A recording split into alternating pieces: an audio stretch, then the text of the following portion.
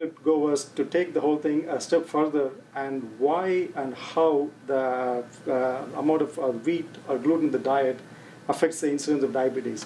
We found a significant difference in the microbiome of the mice which are fed a gluten-containing diet, which get high incidence of diabetes, versus the microbiome of mice which have a low incidence of diabetes and which were fed on a gluten-free diet.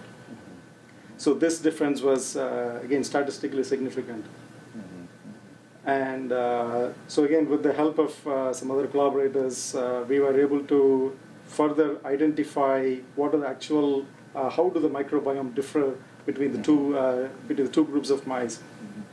We found that certain bacterial species were enriched in mice which were fed high incidence of diet, whereas mice which were fed a diet which is free of gluten. So there is a significant difference in the microbiome. Between those. Yeah.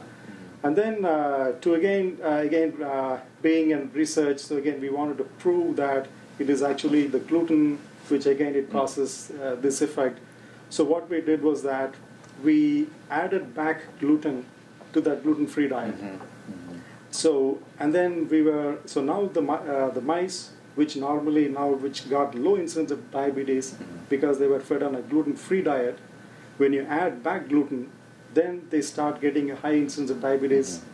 And when we again analyze the microflora or the microbiome of those mice, now this microbiome was again different, and it was similar to the one in NOD mice which have a high incidence of diabetes, which again proves that it is the gluten in the diet which could which caused the change in microbiome, which probably which resulted in the low incidence of diabetes.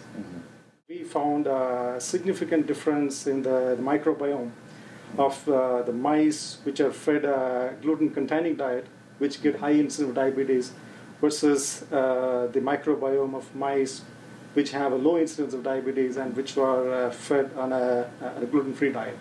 Taking gluten out changes the bugs, and maybe that change could be what's contributing to protection from diabetes, especially this type 1 diabetes that occurs.